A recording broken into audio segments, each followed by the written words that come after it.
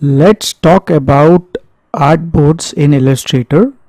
Generally, the Illustrator is an infinite canvas where you can work anywhere in this. Okay, you could see that it keeps expanding, but generally there is a specific area where your design will be done and placed in, and that place is called artboard.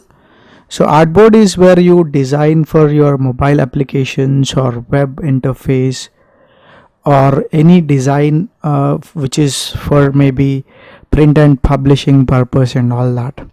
But generally your clients may expect more versions of it or more variations of it, and that is where artboards come into picture. So artboard is this white area. Okay, so let's say you have designed something here of a specific color and then you want to make a different version of it, so you need a different set of artboard here. So how do you actually deal with this? So if you can go to Windows and then search for artboards, you get artboard panel here, and what you need to do is select that artboard and then just click this button here to create another artboard, which is basically very similar. I mean, it's a precise copy of the same artboard, but you got a second one. Okay, and you can create as many as artboards you wanted to create. Okay, if you can click this button here and then you can control the way these artboards are.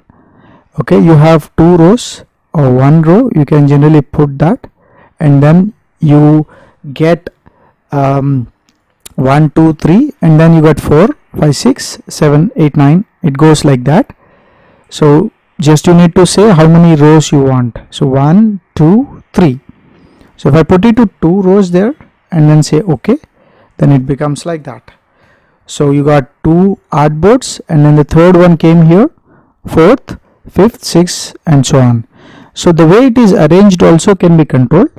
So if you see, the first layout arrangement is like 1st, 2nd, 3rd, 4th, and if I click the next one here, 1st, 2nd, 3rd, 4th.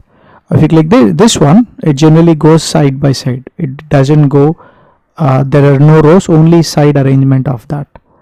Okay, and then if I just click it again, this time it goes one below the other. Okay, so you have a layout order, which is basically, as I was counting 1, 2, 3, 4, it's basically the reverse of it.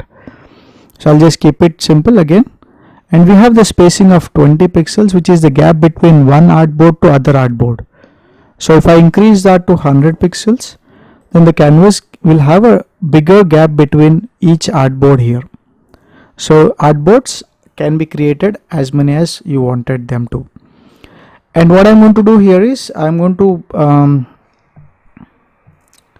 draw a rectangle. I need to pick only rectangles here. Okay, a rectangle, even if it is rotated slightly, it doesn't work.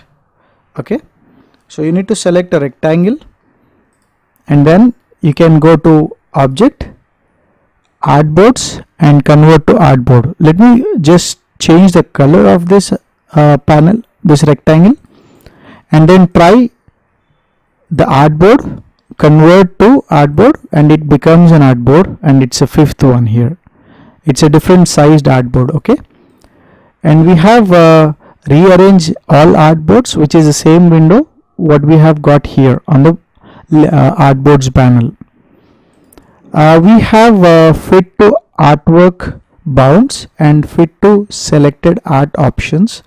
So what that actually does is, let's say if you have created few shapes here, okay, and I have not selected anything here, and I'm just directly choosing this option called fit to artwork bounds. So these 3 are 3 artworks, and then when I say fit to artwork bounds, you could see that particular artboard has gone behind it, and it's exactly touching the boundaries of this artwork.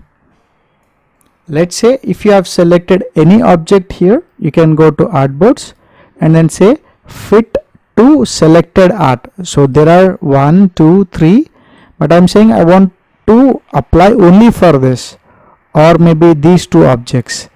The selection is very important. Okay, so you get a artboard for that particular selection, and it precisely touches the boundaries. Okay, and if I go to the artboard, rearrange all artboards, and then say okay, so the artboards are rearranged here for better convenience. So it is for a workflow. Generally, when you wanted to create more versions and a big number of list of variations you have got, and everything is in one canvas. Okay, and you can put all the artboards in it and work on the artboards. That's the whole idea of it.